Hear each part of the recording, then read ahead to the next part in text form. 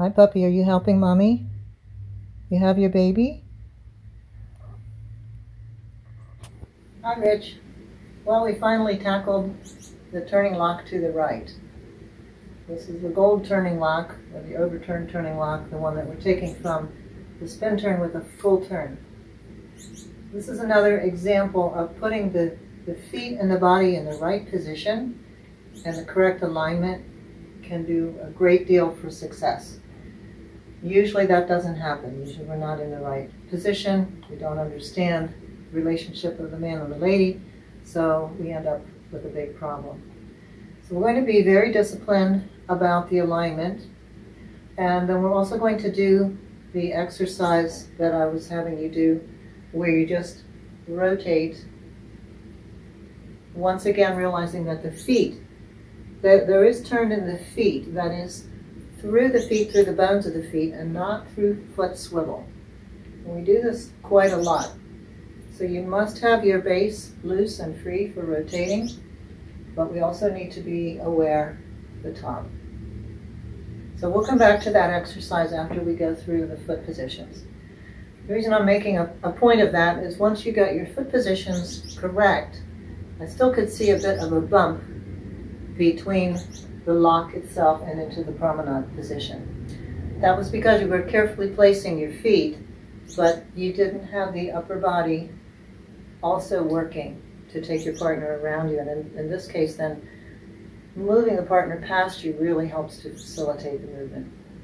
So what things are different? Well, for one thing, the more that you turn your spin turn, the more the third step moves to the side. We've talked about that before on an underturned spin turn where it's more back and slightly side, and then the normal spin turn, which is an eighth less than a full turn, side and slightly back, and then the full turn where it's to the side. So you have finished your spin turn, and as we're preparing to go into the lock, once again, this standing leg is very important, just like we talked about on the turning lock, the silver turning lock. So I must have the feeling of dancing forward as I prepare to move back. So my right leg is informed, once again, my free leg, it's informed through my standing leg, and my lady is also informed from her standing leg. So that's down the line of dance, preparing the turn, and that is why I have that shoulder leading, or that preparation for the lock. So that's where I was telling you to have a feeling as though your toe is just very slightly turned out. It's down the line of dance, but there's a preparation for turn. So it's not directly straight back with no indication. So you have that shoulder lead. By the time that you loosely cross your leg across the front, you need to be to center. Now this is what was not happening when you were practicing on your own. And that is both my body and my foot. So we don't have a pointing alignment here. That means everything is matching up. The loose cross, I think, is important because it should give us a sense that we should have this anyway on any lock, of our standing leg and our movement across the feet, causing this leg to cross rather than stepping it out. And that's another problem where sometimes partners are kicking each other, is many times the gentleman who's now on the inside of the turn will step like this instead of allowing the movement to create the cross, and it becomes very bumpy and a little bit dangerous. So be aware of that. If you're moving in the turning lock, it has to me more of a movement of sideways sensation than turning. We are turning, of course. We're going to make 3/8 of a turn as we finish. And this is another example of where there's an eighth of a turn right before the last step. So here we have a syncopation. 1 and 2, 3, instead of just 1, 2, 3, where there might be an eighth of a turn between 2 and 3. This will be between the and the 2. So we're using our standing leg, we're creating our movement to invite the lady into the lock. By the time we get to step 2, our alignment is center, And then as you take the last step, slide and slightly forward between her feet, you've accomplished an eighth of a turn. It doesn't take any effort because the swing has taken you there. I'm going to place my lady ahead of me, put my foot between her feet, and just as would happen in the impetus turn, I'll move diagonally forward with my left foot, having allowed my body to continue towards the lady.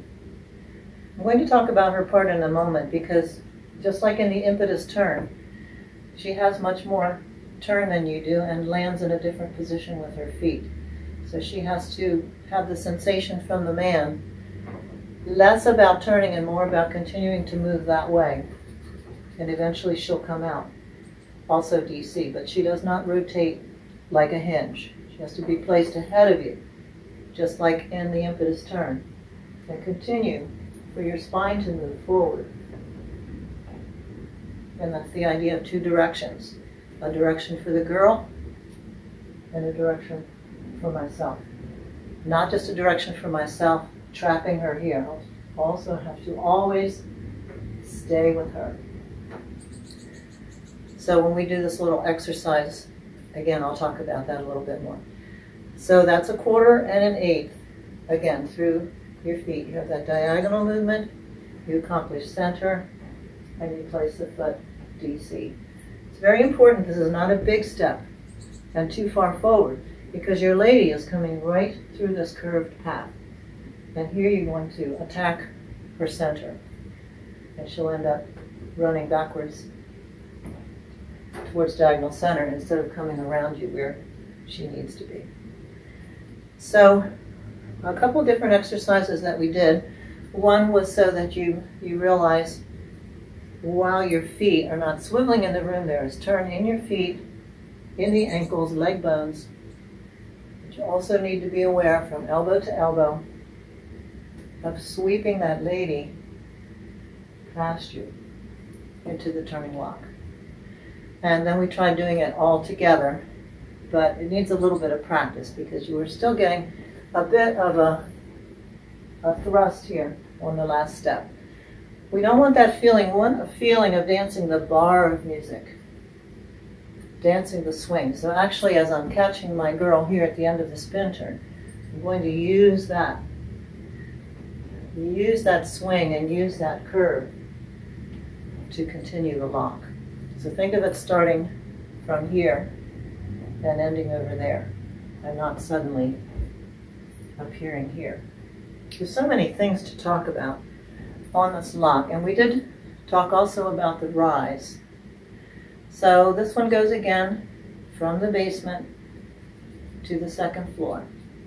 Right, so what we're doing is we're catching this weight, catching this ball, catching the energy here, going to the basement, and then up to the second floor.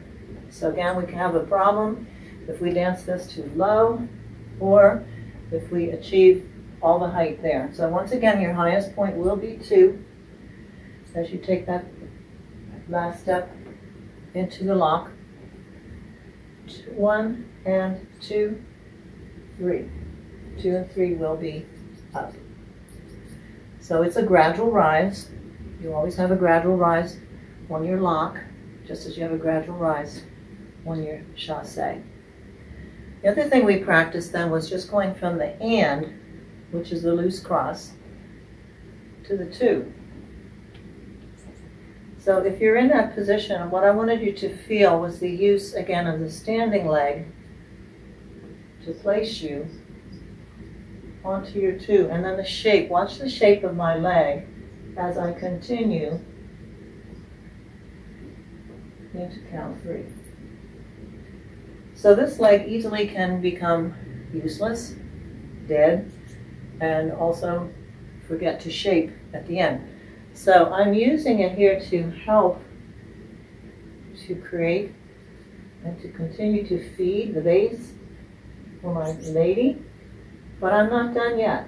So as my body has to continue. So think about, in the impetus turn, we talked about the fact that you're coming out on 3, between 2 and 3, to go DC, but your spine is to the line of dance. So this keeps the lady moving into her promenade easily. I have to shape that leg that's behind me. Now, if I was in an impetus turn, I would be coming from a heel turn. In this case, because I'm coming from an open position, I need to allow that spiral to continue down my body and be reflected in the back leg. There's a rotation through my hips and legs all the way down to the floor. I cannot do it like this. And we see this quite often. We see really ugly positions for the men in their legs. I don't have much room here, but going into this promenade with the legs turned out. So it's a funny feeling at first, but it will really free up also your standing leg and your standing hip to work easily. So what about the lady? So I'm going to draw attention again to the different foot position for the lady and the man on step 3. And that shows us that we have different action and that the man has to, in his mind, be aware of what he's doing with the lady. Because so many times the men just do their part. They imagine, if they think about the girl at all, that she's doing just the natural opposite. And in these promenades, then, they tend to either keep her held too tight or to turn her like a door instead of the full feeling that we want to have from the lady. So she is also loading up her 3 of spin turn as she lands. She feels the use of your standing leg and her standing leg so that she can move into the lock. She's on the outside of the turn, so I am thinking of moving her in advance. She will be backing center, just as you'll be facing center as your legs cross. So she cushions and she moves into this position. Then she has to move her foot and allow you that space. And her alignment is now also an 1/8 of a turn backing diagonal center.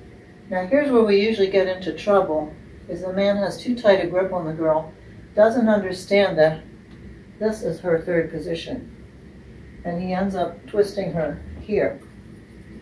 So that's why I need to have this feeling of continuing my spine and my arms in that direction, even as we're going there. So I want that girl to peel off, and she ends, her foot is center.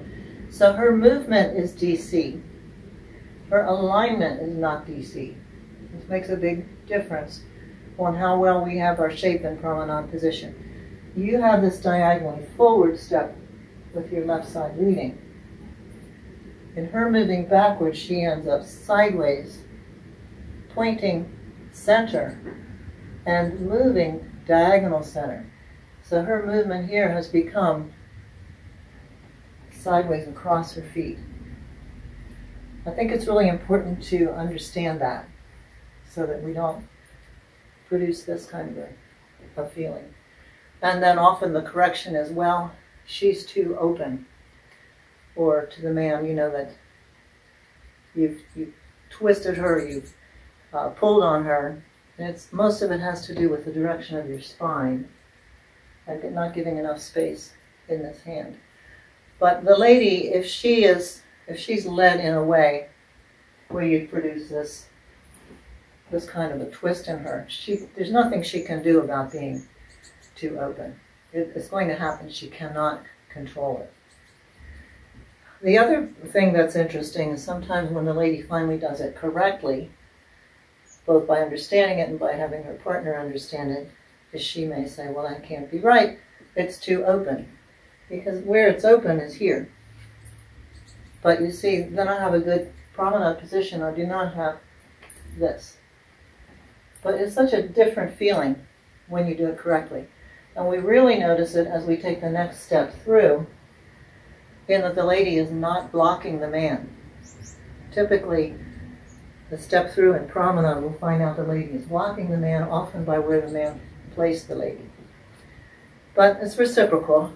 You know, she's not going to do what she's supposed to do if she doesn't understand how to move, and if you do it incorrectly and create a problem for her, she can't either. So it's definitely, we both have to understand our parts. But I wanted to draw that correlation between the open impetus turn and the end of the turning lock. Even though you're dancing a heel turn, and then you're dancing right between her feet on the turning lock to the right, the dynamics are the same here. So that's a really interesting point to take note of. So gradual rise, get your alignments correct, be aware of the difference in your part and your partner's part. Now there's more we could talk about, because there are shapes that we can put on the turning lock. We can shape it different ways, different preferences. But we're not going to go there just yet. Okay, we're going to focus on getting the fundamentals down. All right, good. So work on that, and then I'll see you on Friday.